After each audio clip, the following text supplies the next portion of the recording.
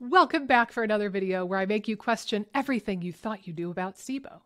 In today's video, we're going to be talking about the beloved Rifaximin and why you might not feel better on that drug for the reasons you think you are. So let me paint a scenario for you first, and then we're going to go into the nerdy research. Imagine, if you will, you or your doctor or testing, something suggests to you that you might have SIBO, and that might be the cause of your symptoms. So you take Rifaximin and you feel great, stupendous, over the moon, back to normal. It's a gosh darn miracle. And in your mind, or in your doctor's mind, that proves to you that you really have SIBO, and it's the SIBO, it's the overgrowth, it's the bad boogeyman that is causing your symptoms, and then you get sucked down into the SIBO rabbit hole. You start doing antimicrobials, more antibiotics, you start prokinetics, you start doing elemental diets and restricted dieting and so on and so forth. And then I'll tell you, I hear the story a lot from the people who wind up working with me because they're feeling quite stuck. And the SIBO model just isn't serving them at that point, or they've been told that they have a really tough case and that there's not much hope for them. But I'm here to tell you that the logical fallacy here is that we're making the assumption that you feel better on Rifaximin because of its antibiotic qualities, and it must be that killing the SIBO is what made you feel better, and that's what gets people started on this goose chase of trying to kill and eradicate the SIBO.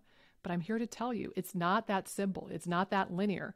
There are many different reasons why somebody might feel better on this drug, and they don't all have to do with direct antimicrobial efficacy. Yes, it's an antibiotic. Yes, it can kill Klebsiella and E. coli, and it can restore the microbiome in the small intestine. I'm familiar with all of that. Pimentel's research, the Reimagine study, this has been shown repeatedly. And it does, for the most part, spare the colon microbiome, which is really rad.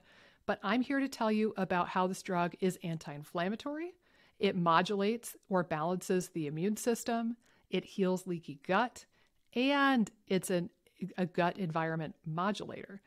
So there are many reasons why you could feel good on this drug, and only one of them has to do with the microbiome and the SIBO. Let me put myself in head bubble mode, and I'm going to tell you more about that. Let's get into the nerdy research, guys.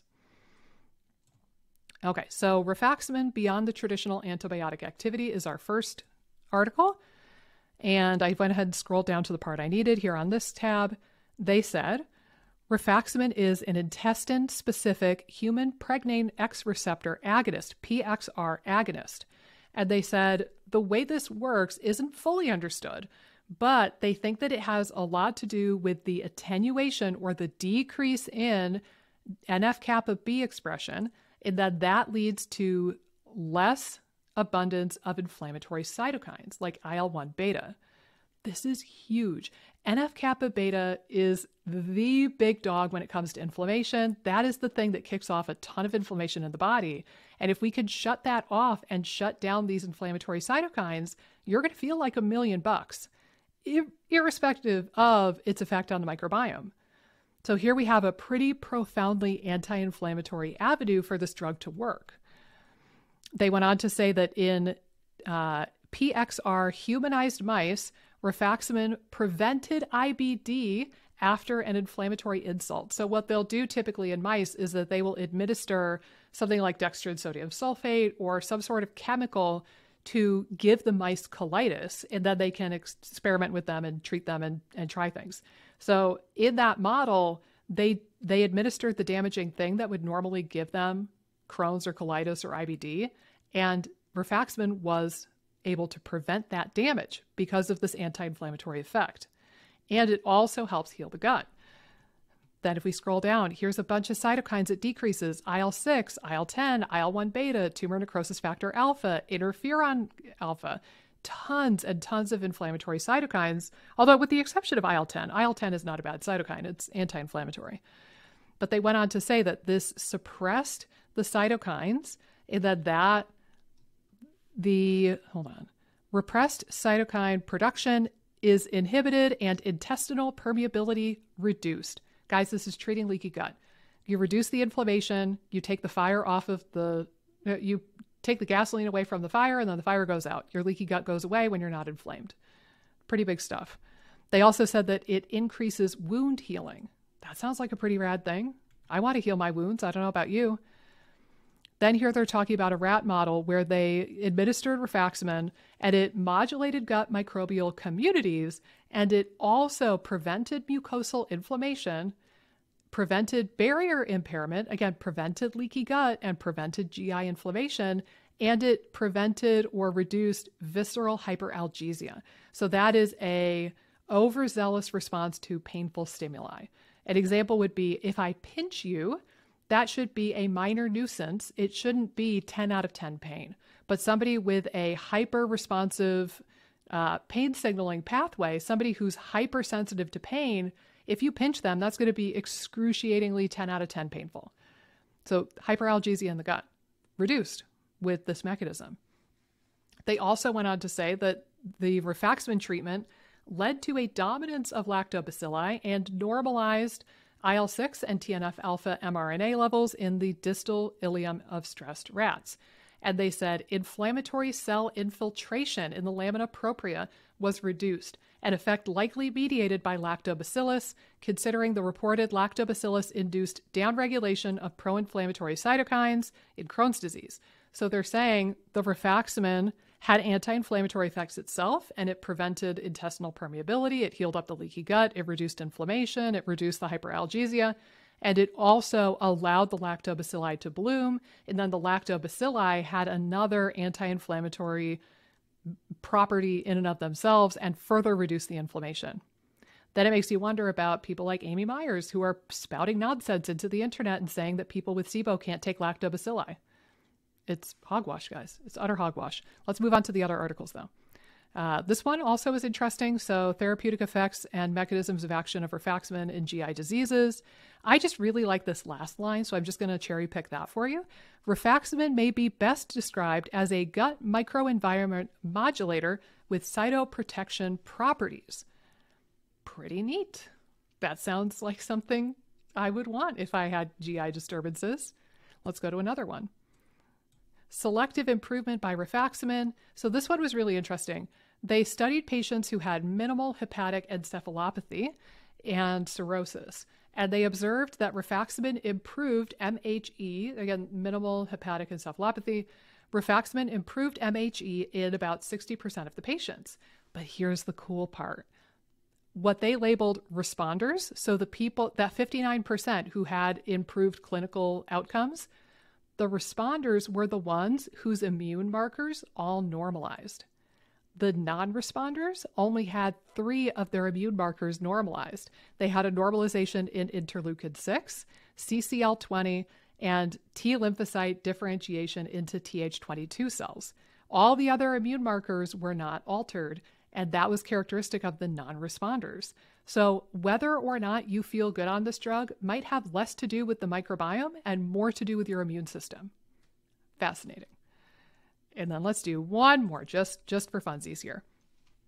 So the title kind of says it all, but I'm going to skip down here. So they were studying patients with cirrhosis, and they said collectively rifaximin alleviated hepatic encephalopathy and endotoxemia with improved intestinal hyperpermeability in patients with decompensated cirrhosis, and this effect is partially involved in a gut microbial change. Now, let me take myself out of head bubble mode because I want to say kind of the elephant in the room. I know I'm going to get a comment down below. I realize that modulating or changing the gut microbiome can elicit an anti-inflammatory effect. And it's entirely possible that some of what they're seeing clinically, the anti-inflammatory effects of the drug, are because of the GI microbiome modulation. I do understand that. But there are also studies where they put the cells on a petri dish and they don't have the microbiome there, and it still elicits this anti-inflammatory effect. So I think it's a little bit of both. If you have a crop of Klebsiella or E. coli or Pseudomonas, if you have an overgrowth of bad bacteria, and you reduce that bacteria and you make room for things like lactobacilli, and you're able to diversify your diet and diversify your microbiome again, that would absolutely be anti-inflammatory in and of itself.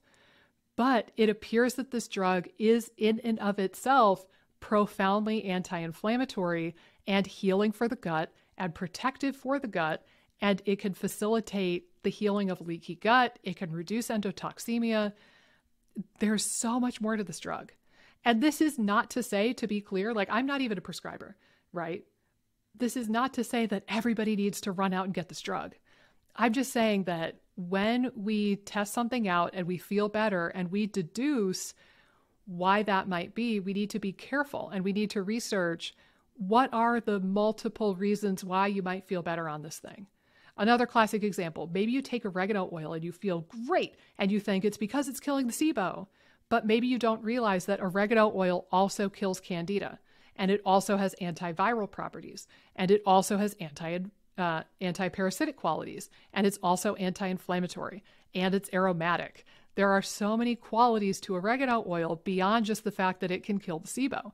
And I think that rifaximin is the same. So don't fall into that logic trap that just because you felt better on rifaximin, that must mean that you have SIBO, because I don't think that that's true. At least there's a lot of mechanisms and a lot of pathways in the literature that show us that there is another possibility somewhere out there. So whether we understand it fully, I don't know. I would say this: if you tried rifaximin and you felt great, and then you did other SIBO-ish strategies like, working on your motility and your MMC and taking some prokinetics, maybe doing some herbal antimicrobials, maybe taking a probiotic that's well-studied and well-proven to help with SIBO.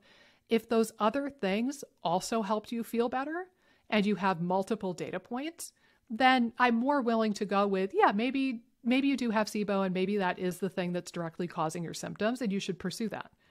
But if you're like so many people that I've worked with, where you take rifaximin and feel great, and then all of your other efforts to kill and eradicate and starve the SIBO have not been fruitful, then I would have you re-examine the SIBO hypothesis in your life.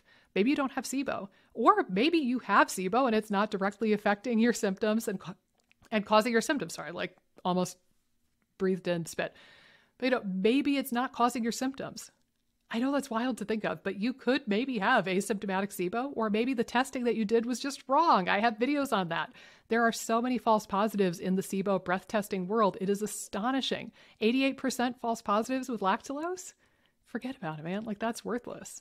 So anyway, I just invite you to be curious and question everything. I suppose that's the best moral of the story for this video.